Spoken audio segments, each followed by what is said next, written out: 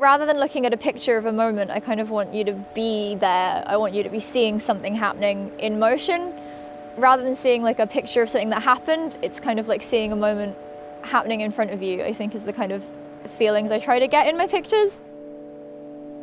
I think my work, it changes every time I describe it, I think, because it changes with me. It's very personal. It's usually self-portraits, not because necessarily I want to take pictures of myself, but just because I feel like I'm the best person to convey the feelings I think I want within these landscapes. It's almost always at the sea, almost always with like cliffs, because geological time and time as a cycle is a very important part of my work.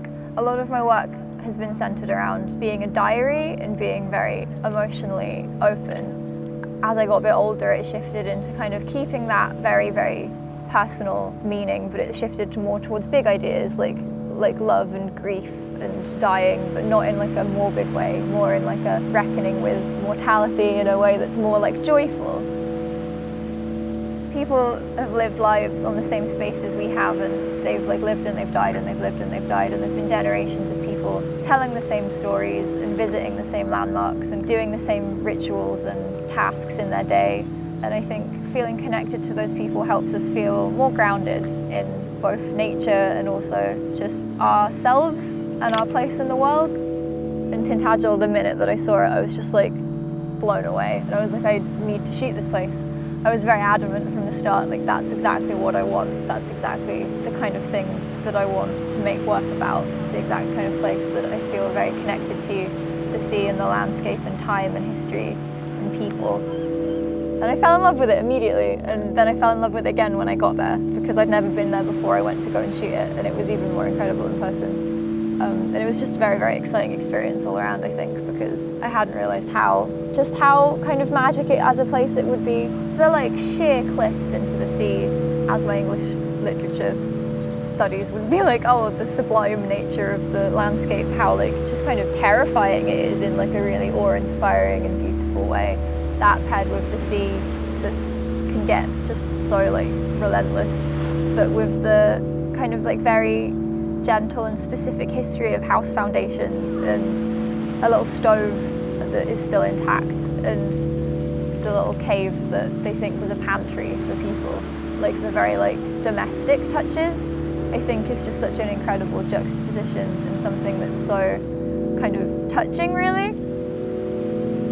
It's very much about myths and history being very present still, rather than being kind of ancient and forgotten, by way of connecting with the landscape itself.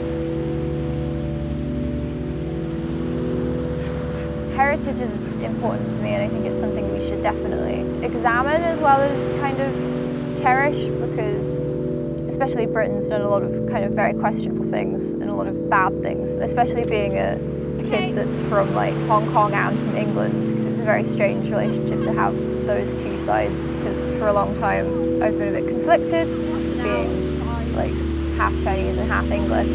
Being raised in England, I felt very disconnected from kind of my Chinese heritage, and I've spent a long time trying to build that connection up to the point where I think sometimes I forget that I'm English too.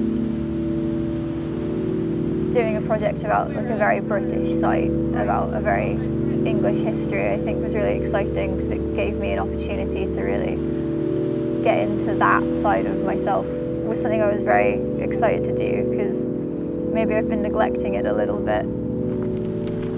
The award itself's been an incredible opportunity. Everyone's been so kind and supportive and encouraging and enthusiastic, I think, is the most important thing. Like working with people that are excited about what you're doing. They gave me so much creative control, which I don't think you often get. Like they were so on board with all my ideas. They really believed in my vision of what I wanted to make.